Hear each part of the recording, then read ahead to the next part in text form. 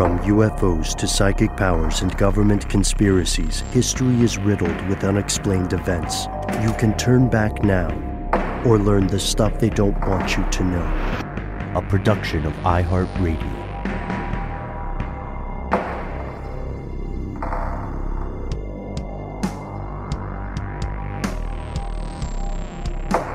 Welcome back to the show. My name is Matt. My name is Noel. They call me Ben. We're joined, as always, with our super producer, Paul Mission Control Decant. Most importantly, you are here, and that makes this stuff they don't want you to know. At the very top, we need to say that today's episode may contain information that is not suitable for all members of the audience. And candidly, the subject of today's episode got to me, which very rarely happens. It's a tale of quiet desperation. It's a tale of a real global cabal and the looming existential threat of nuclear annihilation, all occurring just under the glitzy surface of unprecedented American prosperity. I mean, what do you guys think of when you think of the 1950s, post-war America? Everybody has a home. Everybody has a bunch of cool gadgets that are filling up that home, that are making life easier for everybody. Mm-hmm. The future is what that felt like. But, you know, the past, I don't know. Retro futurism. Yeah, exactly. That's exactly right. That's exactly what I was getting at. You said it much better, Ben.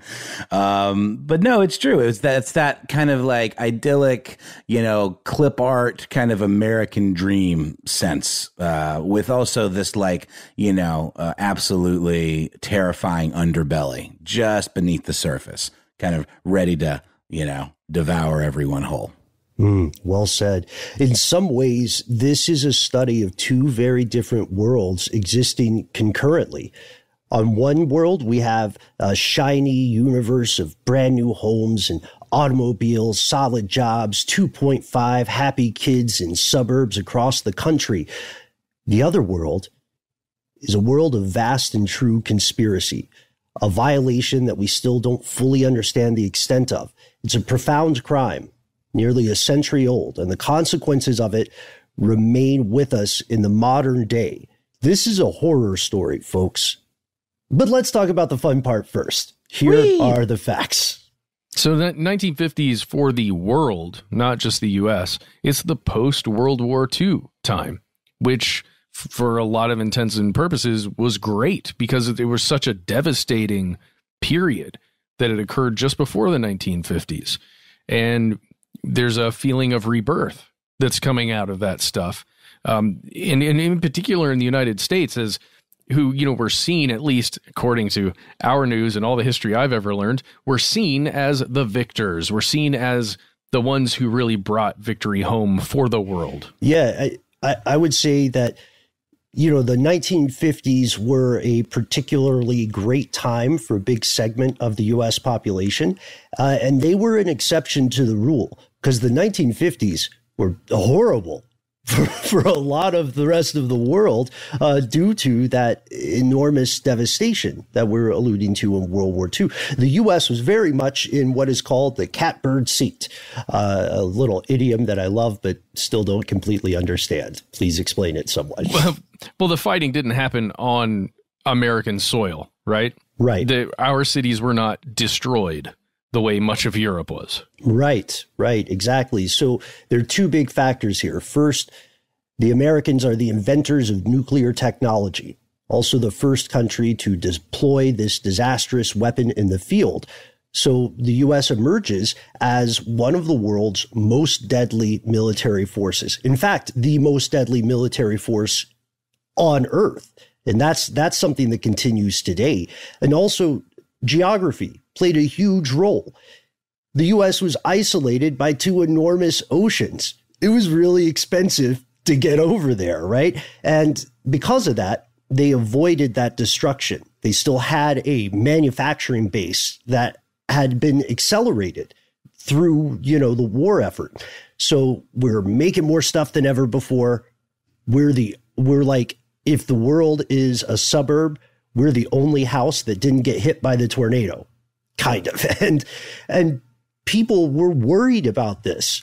The world is full of pessimists, of course, right? And there were numerous experts who were arguing back and forth about the uncertain future because everybody knew unemployment rates had fluctuated widely over just the past few decades. In the 1930s, around 1 out of 4 people were out of work due to the Great Depression. Still a terrible name.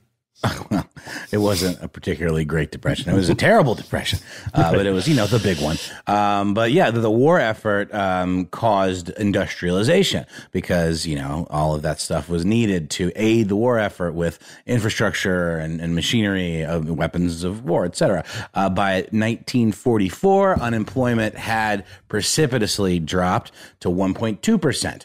And this, even to this day, is a record low. And everyone and, their mother, sister, dog, brother, everyone was working.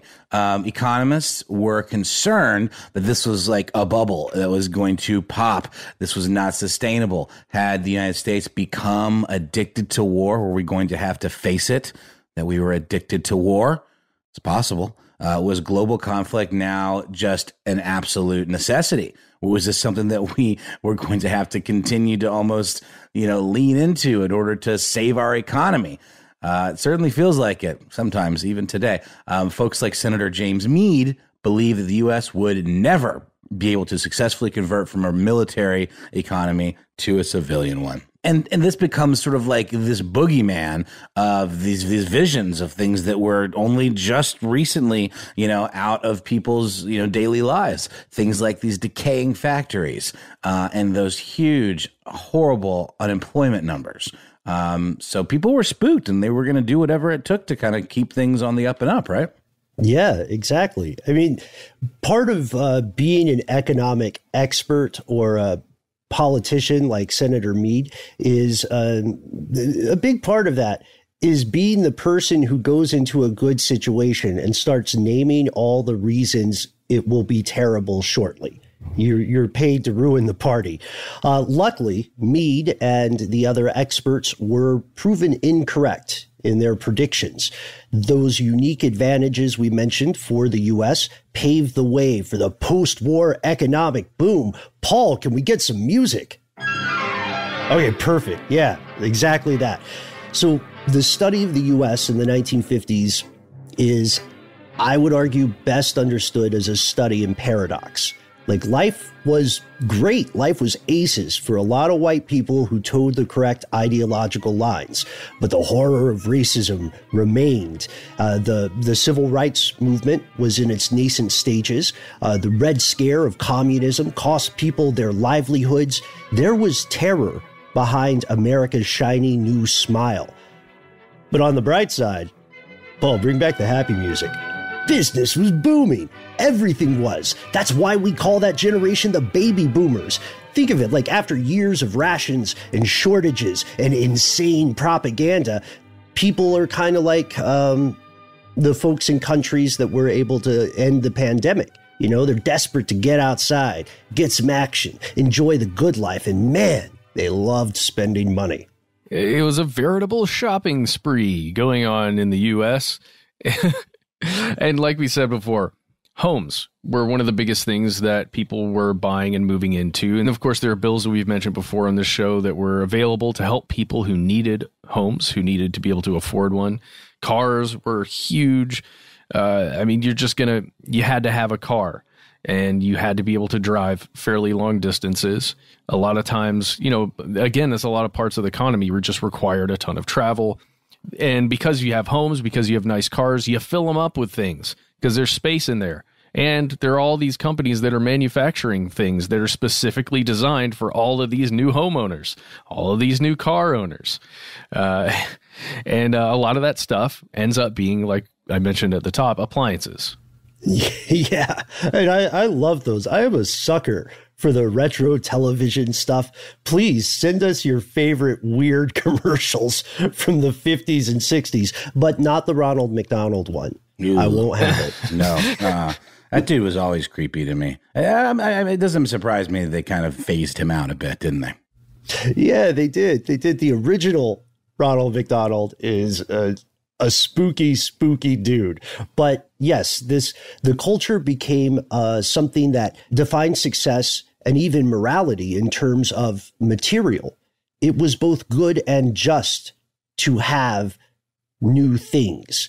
The population of the U.S. was heavily incentivized to become consumers more so than citizens. And the reason this happened is because of what you were talking about earlier, Noel, the real fear that industry would die without the incentive to create more and more weapons of war. So like automobile manufacturers who came to the rescue during World War II went back, like they stopped making engines for planes and stuff like that, or making bombers like Ford did, and they went back to making cars. And they were like, we got to move these whips.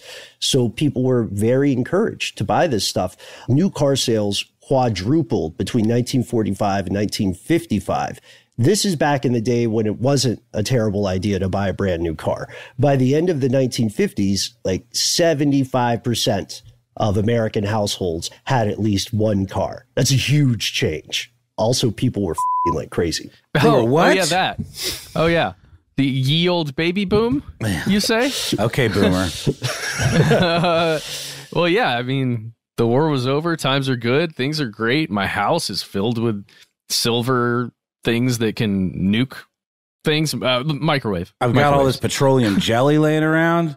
Like, what am I going to do with myself? Not that. No. But we're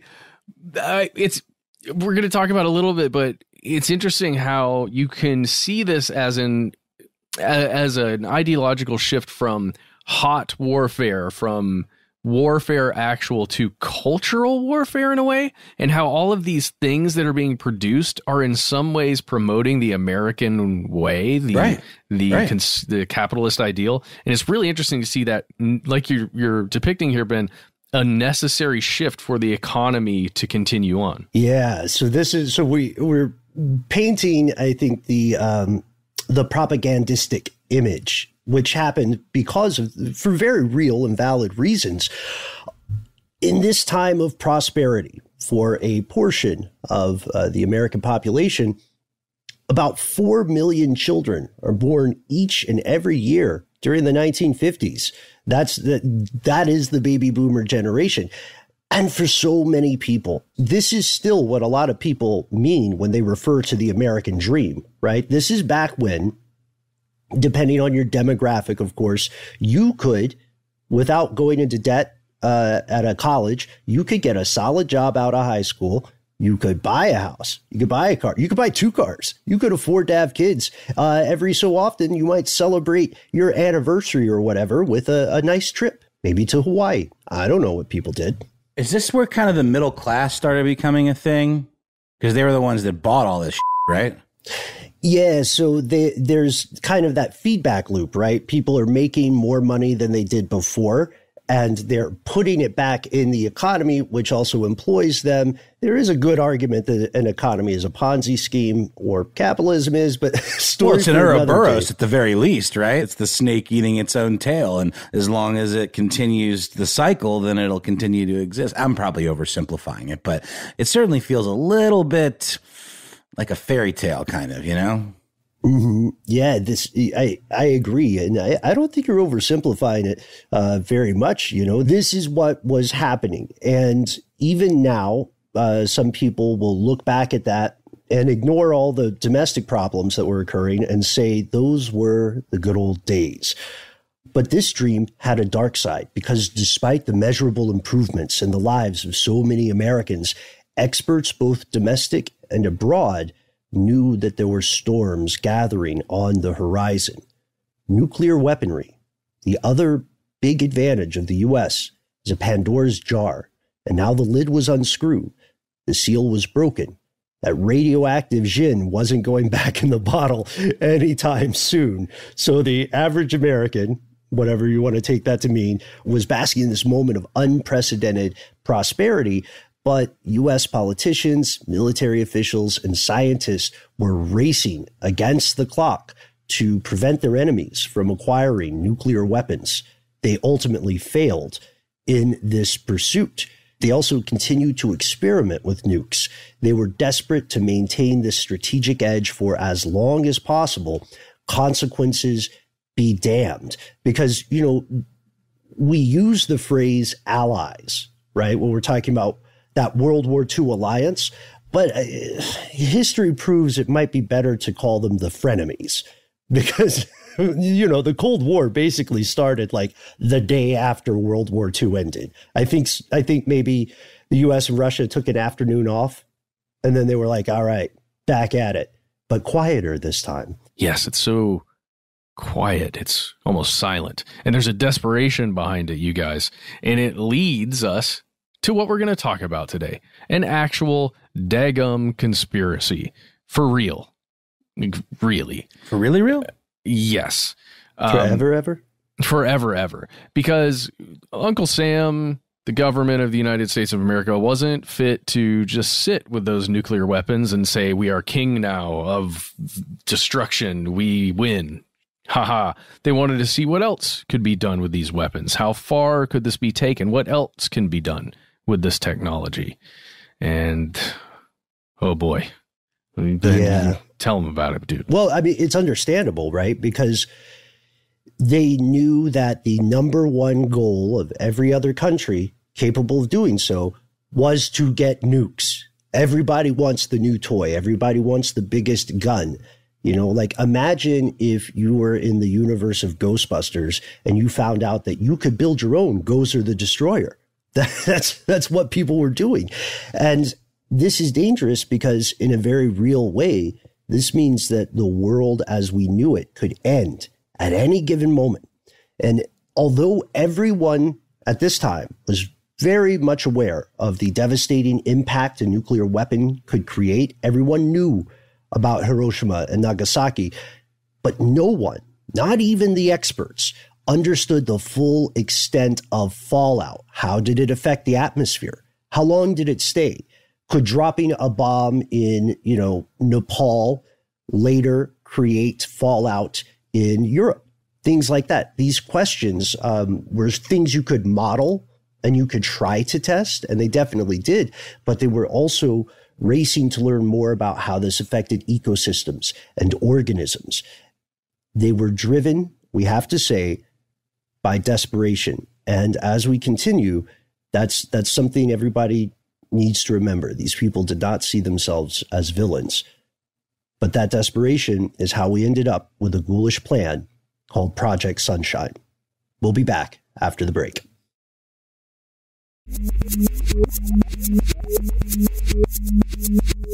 Here's where it gets crazy. So, you've got these nuclear weapons. You know what they do in theory. You've tested them on, you've done nuclear test detonations, etc. But what do they do to people? What do they do to human flesh and human bodies? You can do them with animals and in various environments lacking humans. Honestly, there were a lot more animals back then, Ben, you pointed out. So the ethics of this was not as much of a concern as it certainly would be today. But it's, again, about how it affects that human tissue. What's it going to do? The U.S. Atomic Energy Commission created something called Project Gabriel, which was an investigation to figure out the full impact on the human population in a nuclear fallout zone. Through this project, the government concluded that the most dangerous part of this whole situation was the radioactive isotope known as strontium-90, which is a calcium-like radioactive substance that is produced when nuclear explosions occur. It can be absorbed by plants and animals, and it passes through food to humans, and humans' bones can absorb it too. And if I'm not mistaken, this is where a certain form of, is it iodine? Or there's some pill you can ingest that will block the absorption of that isotope. Well, I don't know. First thing you have to do to figure out if something like that would function is you need to get those isotopes into human bones somehow. Exactly. Right? You got to test them. You got to test it out. Did it go from that cattle into Bill? Into Bill, yes. Bill drew the short end of the straw at the lab. So he's out there, drinking milk straight from the udder just to see if he could get radiation through it. It was a weird gig for Bill. But you're right. They needed this data. They needed to figure out what happened when the radioactive rubber hit the road, which means they needed human test subjects. They needed human tissue. The AEC commissioner at the time, a guy named Dr. Willard Libby, complained about this constantly because he knew the score. He knew what was up. He was like, look, it's ugly, but we're trying to save the world here. We need people. Because remember, they're not just worried about their bombs. They're worried about other countries developing the tech and then dropping it on them. Exactly. Yeah. So at the very least, they need to figure out how that stuff interacts with the human body so that maybe they can figure out some mitigation, procedures or whatever. Like that pill that I can't remember the name of, but definitely is a thing that we'll probably get to. We have to mention this part, folks. Obviously, the government could illegally experiment on disadvantaged populations. They have certainly done so in the past. And there are people who will assure you that the experiments like this continue in the modern day. But there's a problem with those experiments. Sometimes they have survivors, and survivors have a tendency to, talk to people about the horrible things that happen to them. And so Project Gabriel led to a classified program called Project Sunshine in 1953. It started out as just another secret investigation, which is a weird sentence to say, but accurate. And then it quickly took a dark turn. Do not let the name fool you. In fact, let's let Dr. Libby himself introduce his project with this infamous quote. This comes from a secret meeting in 1955 when he was talking about the importance of getting humans to experiment on. I don't know how to get them, but I do say that it is a matter of prime importance to get them, and particularly in the young age group. So human samples are often of prime importance, and if anybody knows how to do a good job of body snatching, they will really be serving their country. Hint, hint, nudge, nudge, wink, wink. We need young bodies. Let's go snatch some. Anyone good? Yes. We got your back. We got your back. And the bluntness, the candid nature of that statement really stood out to me. And I hope it stands out to everybody listening, because with that, the U.S. government got into the business of stealing the corpses of children. That is what today's episode is about. And that's part of why it got to me. This wasn't a small operation. This was a global network. Sunshine created an invisible army of modern day resurrection men, literal corpse thieves. And we talked about resurrection men in the past, but somebody give us the quick and dirty, just because it's such a cool term for such a horrible thing. Yeah, I mean, it was especially during early days of, say, medical experimentation, when surgeons were trying to figure out how, the human body and the human anatomy functioned. So in order to do that, they would often grave rob and dig up corpses and cut them open to see what's what. Yeah, nailed it. It's just like I think we talk about it at length in our episode on whether or not Benjamin Franklin was a serial killer. Mm-hmm. The resurrection men came about because of gaps and loopholes in the laws at the time. Like, it was legal to conduct medical experiments on cadavers, but it was illegal to buy them. So you just have plausible deniability, get some creepy and or desperate person to, like Noel said, rob a grave for you. And then you just pretend like, well, I don't know where this body came from, officer. I'm just trying to learn about kidneys. What do they just have, like a body drop off repository, like the return thing at a library? Like, I mean, what? I know we're going to get there, but geez, this is bleak. Yeah, it's true. This was a massive operation, even if it was just sort of an implied operation, right? There were project managers who didn't want to disclose the actual nature of the research that was being done, because if they did, then it could put their personal contacts and the people that were helping them out, who were potentially breaking the law, at risk. So they decided to have researchers use people that they knew to recruit other people to do more of this stuff. Yeah, degrees of separation. That's how it works. I mean, that's the brilliant part about surveillance programs like Five Eyes.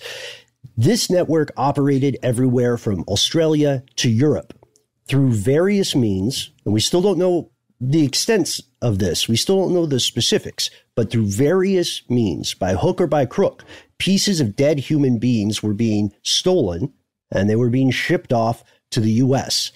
It seems that many of the governments of countries involved had no idea what was happening. And that in itself is pretty distressing. And it's an important point that you make here, because some of these people who were gathering samples, like you said, they were contacted informally, kind of off the books operation. Like, hey, just between us, you want to help me steal some bodies? What are you doing Wednesday? They were given different reasons for this too, because the folks in charge of Project Sunshine didn't want everyone to know this was a program related to nuclear weaponry. So they made up a couple of different reasons. And that means that not all the people involved in this network understood exactly why they were shipping these samples to the U.S.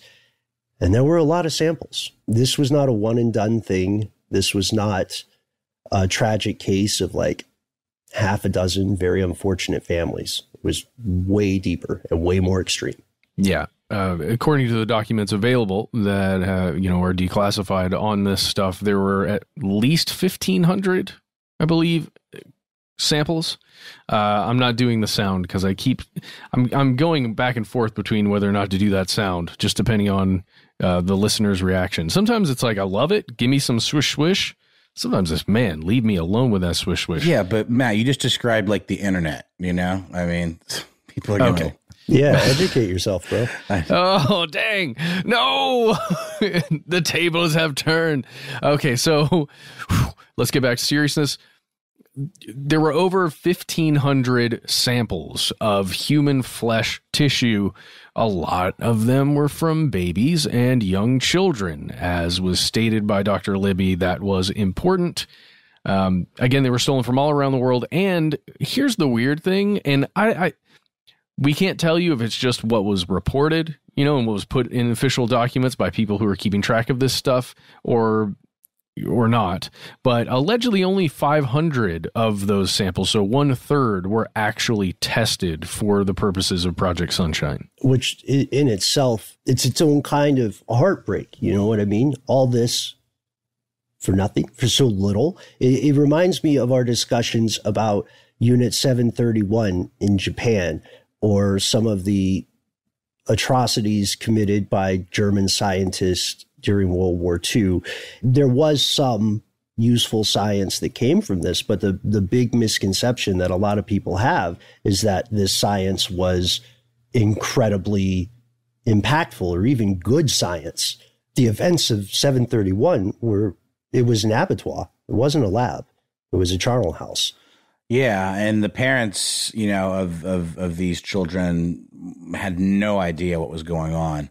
Look, it's one of these things where it's like, do the means justify the ends? It's sort of like black ops and stuff where clearly laws are broken to the greater good, for the greater good.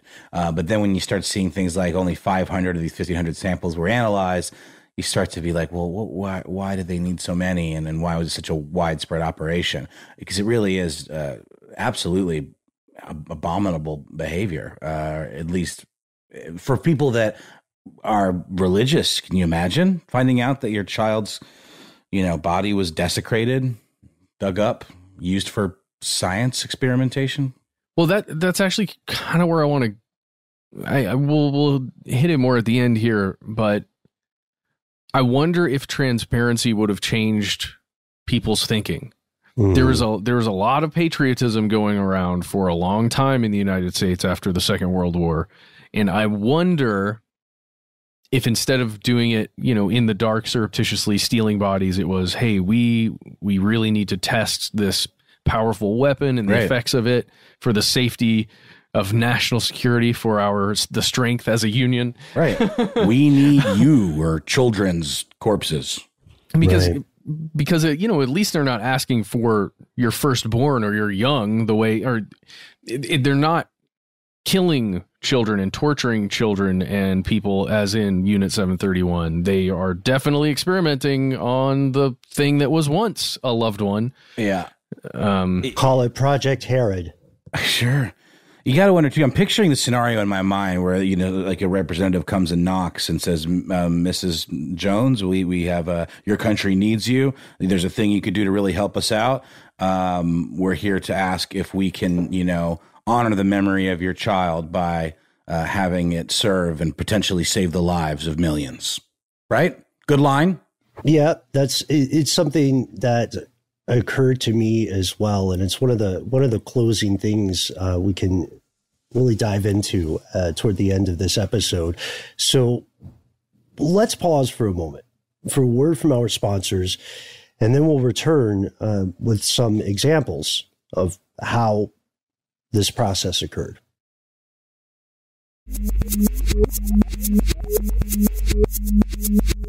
And we're back. There's a British documentary we'd like to draw your attention to. It came out in 1995. It's called Deadly Experiments. In Deadly Experiments, one of the people interviewed is a woman named Jane Pritchard. She is British. She had a child that was stillborn in 1957, and she learned that when her child, when she gave birth, the doctors who spirited the child away removed its legs and sent those legs off to the U.S. for Project Sunshine. She was forbidden to dress her daughter for the funeral because the doctors knew that if she did, she would find out what happened to literally half of her child. She also continues, and she says, I asked if I could put her christening robe on her, but I wasn't allowed to, and that upset me terribly because she wasn't christened. No one asked me about doing things like that, taking bits and pieces from her. And that, that ties in exactly to what you're talking about with the idea of religious practices. You know what I mean? These are some of the most important sacred traditions in a lot of belief systems. And words, like we're three guys who are paid to talk, and words fail me to try to describe the profundity of that experience. I mean, imagine you have a stillborn child. That is an emotional trauma that will follow you like a shadow for the rest of your days.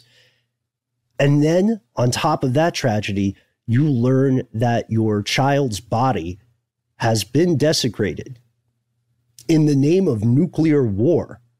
So, and it continues. So, okay, even Canada and the UK for a number of years had alleged that thefts like this occurred, but there wasn't an official investigation for decades. It wasn't even until 2001.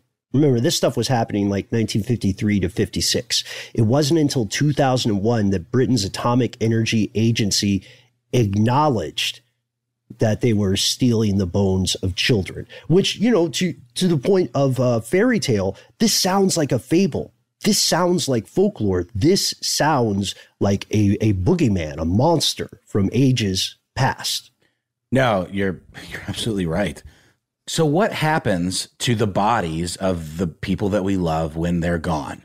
There are obviously options. You have things like cremation and burial, embalming. But it's not like you end up with some sort of inventory or a checklist of what happens to organs. I only say this because I've been watching 6 Feet Under a lot lately. Apparently, when a body is picked up from the morgue or after an autopsy, by an embalming service or company or funeral home, there is absolutely a checklist. Like if, for example, if someone was in a accident where parts were severed, there is a checklist for things. There's an episode involving a severed foot that points that out in 6 Feet Under. But we don't get that. We could probably request it, but we don't. So it's not like most of us would actually have some sort of checklist as to where the organs especially end up and where different body parts might turn up, right?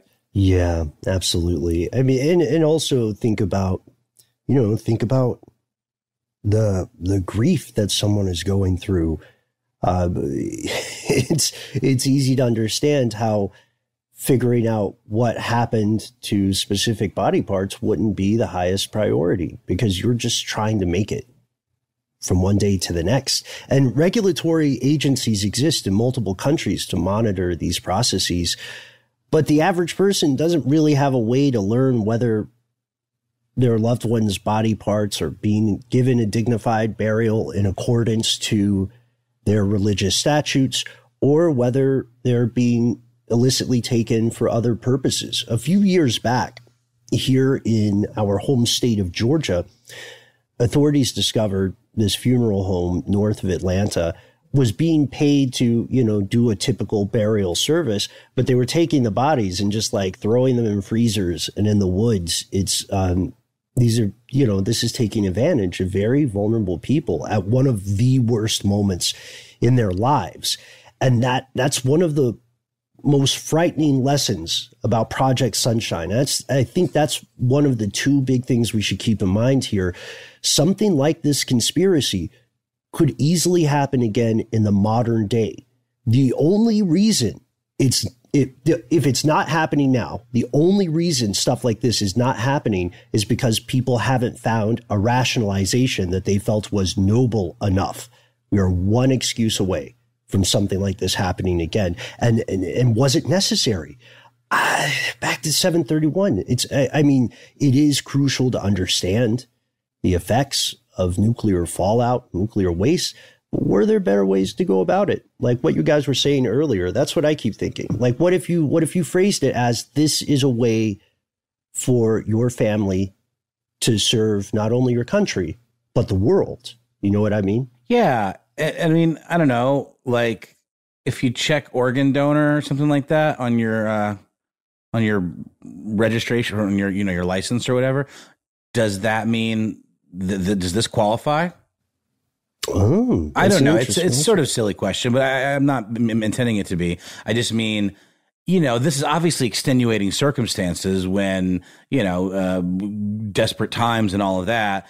I'm just wondering if there would be a way to kind of like interpret that as you're an organ donor, or, when people say they're donating their body to science, I always like, what does that actually mean? Is that some sort of like writ that you have to create that says exactly which research lab you want to donate your body to for a specific project? Or is it just more like, what do you need? Here I am. Use me.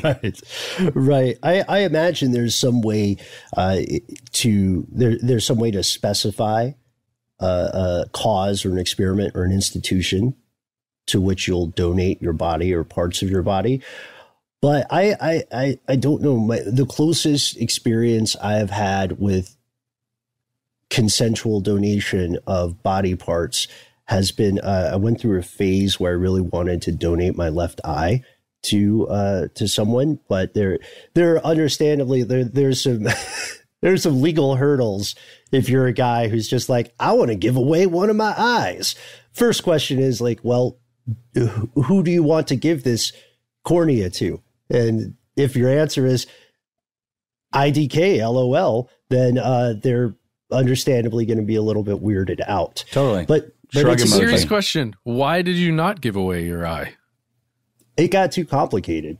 Honestly, that's the reason. Okay. And also, it's something I would still be interested in doing. I mean, giving someone power of sight is an amazing thing, but also I wear contacts. So it's like, it's like giving away a car, right? Is my eye so bad that it would be like giving someone a lemon, a beat up car that they really don't want to drive, and it just sits in the driveway of their skull. I love that phrase, the driveway of your skull, Ben. That's incredible. But let us know about that. Noel, I think you're question about organ donation is really interesting. I haven't thought about it in that way. I know, I don't know about you guys, but I think most people our age in this state become organ donors because they knock a couple bucks off the license fee. Right, exactly. And again, this all does come down to, as so often burial does, to religious belief. And I think that's the greatest betrayal, is in a country where supposedly we prize people's right to exercise their religious, freedom, so highly. To betray that trust, is pretty egregious. And this goes to our second, perhaps most important point. No one in this conspiracy saw themselves as villains. No one ever does, right? Right. Everybody is the protagonist of their story. And these people who consider themselves good people through a series of slippery slopes found themselves stealing corpses of children, which makes you think, what lengths would you go to if you genuinely thought you were saving the world? In this case, it was not a hypothetical question. And it's something, it's easy to say that these people were monstrous, but then you have to ask yourself, what would you do in that situation? If you thought that you could save billions of people by bending, then breaking some ethical rules, would you do it? I mean, what would you prefer to be haunted by is another way to put it. Would you prefer to spend the rest of your life knowing that you literally steal corpses? Or would you prefer to be haunted by the idea that you could have saved the world and decided not to? I don't know an easy way out of that. I don't know the solution there. It's a weird thing. I got to tell you, I'm really torn. I'm genuinely torn because I know if someone did that to my son, like if he had just passed away and parts of him were taken away, I would be furious. I'd be going on a little hunt for the resurrection people who took parts of my son. But it's also, scientifically, if you take belief out of it, it's a dead body. And it really is something that, could potentially help. But at the same time, they're researching the effects of nuclear weapons, like these terrifying weapons that the research isn't necessarily going to save anybody, right? I mean, if it's a weapon and you just realize, well, we got to protect people from the effects of this weapon, you don't necessarily need to know how it affects the human body. I don't know. I'm just crazy torn there. Like I said, though, I mean, it's about like trying to figure out how can we guard our population against the use of these weapons by others. And by the way, that thing that I was struggling so desperately to remember, it's called potassium iodide, and it's just a pill that blocks radioactive iodine from entering the thyroid. So it's not quite the same thing, but they might not have known how that worked if they hadn't studied the effects of that on the human body and knowing that the thyroid absorbs that particular radioactive material. So I do get it, but also I wanted to ask a question, Ben. Did I miss this, or why children specifically, or was that just part of the whole deal? There were just some children involved. Yeah, it was just their vibe, I guess. No, I'm kidding. That's a horrible thing to say. The issue was that children of this era would be the first kids born after the creation and deployment of nuclear weapons.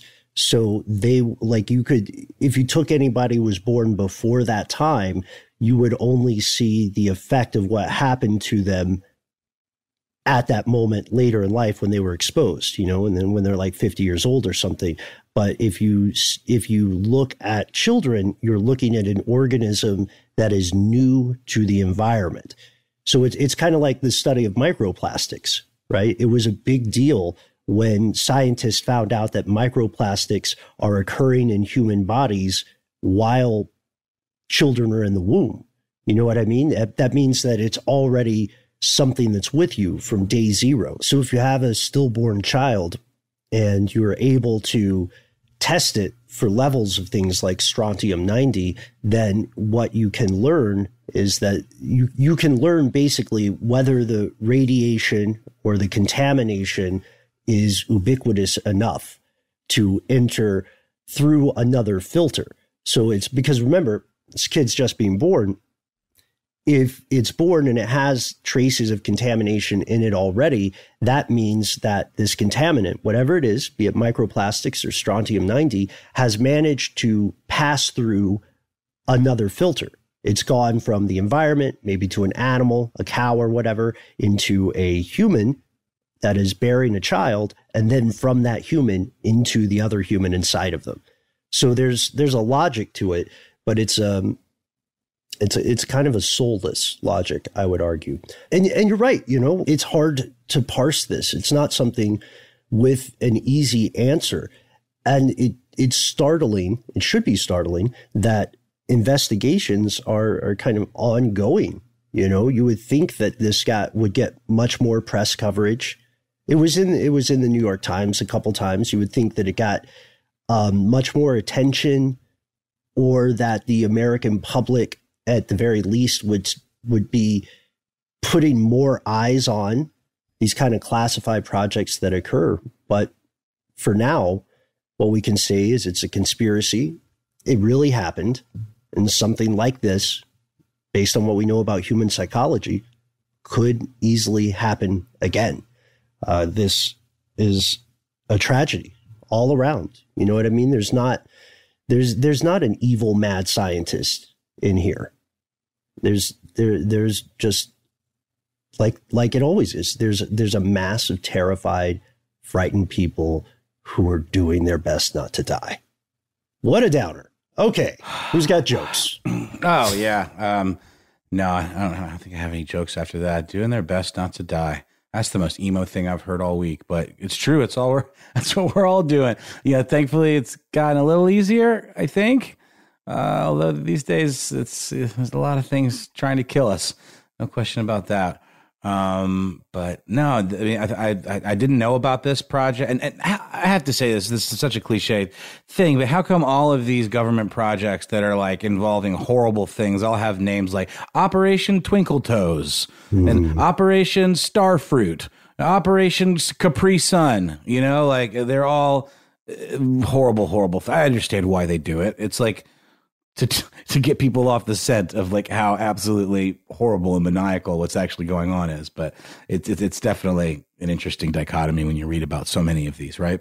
Yeah, I know this is not true, but I like to imagine that there is, in every government, there's like one person, one lady, one guy, just some generic dude whose entire job is to think up these names. And like they get up, they get to the office at 8 or 9 or whatever, and they've got a list of crazy stuff that their government is doing. And then they, they lean back, they have some coffee, and they're like, let's call this one Project Artichoke. I like artichokes. And then someone else. Let's torture some people. Right. And I don't know the process. I know it can change. Sometimes they really like acronyms or initialisms, and then, yeah, like you said, Noel, sometimes it seems purposefully misleading. Like if we ever hear about a top secret government project that's been declassified and its name is like Project Fuzzy Warm Times and Hugs, yeah, exactly. That's clearly evil, right? Gotta be the most evil one. The more snuggly the name, the more evil the project. Exactly. That's my theory. But no, this is something that I think everyone should know about. Certainly a dark period in history in general, but also in like weird government conspiracies. And it's far from the only example. We'd like to know what you think. What lengths would you go to if you genuinely thought you were saving the world? Let us know if you have experience with other similar stories in your neck of the global woods. Obviously, being based in the U.S., we see a lot of stuff that emerges from the U.S. specifically. But that doesn't mean that other countries aren't also doing dastardly things. We want to hear from you. As always, you're the most important part of the show, so let us know. We try to be easy to find online. You can find us on Facebook and Twitter, where we are Conspiracy Stuff. On Instagram, we are Conspiracy Stuff Show. You can find us on YouTube, where, hey, we're Conspiracy Stuff again. Check it out. And hey, while you're on the internet, why don't you pop over to Apple Podcasts and leave us a glowing review? You know you want to. And if it makes us all smile collectively in our hearts, then we will read it on one of our episodes. Yeah, of course. I mean, if you feel like saying, I love how these guys always ruin my day with these stories. Probably not going to read that one. Well, maybe no. That's a positive. I see what you did there, Ben. And if you're not a person who really sips the social meds, we totally get it. Why not give us a call? We're 1-833-STDWYTK. 3 minutes. Those minutes belong to you. Let us know what's on your mind. Give us a cool nickname to call you. And most importantly, let us know if it's okay to use your voice or your name on air. If you feel like 3 minutes is not enough time, we totally get it. Please don't feel like you have to censor or edit yourself. You can tell us your story in full. Write it out. Send us a good old-fashioned email where we are. conspiracy@iHeartRadio.com.